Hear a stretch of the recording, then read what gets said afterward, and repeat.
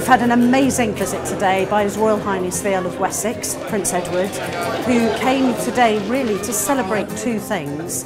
One was the 35th anniversary of Mount Edgcumbe Hospice, which is just coming up in October, but also our Hospice Stories project, which has been a year-long campaign where we've asked people whose lives we've touched if they would tell their story to help other people understand what we do. And very brave people have willingly made short films, recorded radio adverts, had photographs taken, and they were all here today, and he spoke to each and every one of them, and it was wonderful to see them being thanked by such a special guest. It was lovely to see him talk to the children from Mount Charles School and for them to be here as part of the hospice.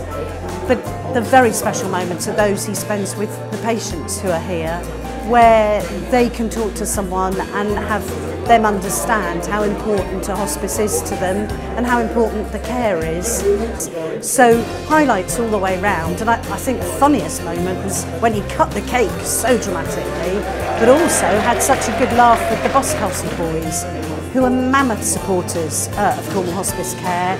They've been singing in the background and they really entered into the spirit of it. And I think it's good for someone like His Royal Highness to see all the different people who support us, look after us, and in the case of the Boscastle boys, raise a lot of money for us. But it's been a wonderful occasion.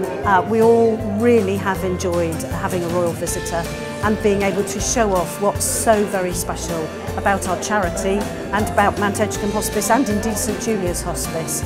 It's just been joyful, but I think we're all looking forward to sitting down now and taking a breath.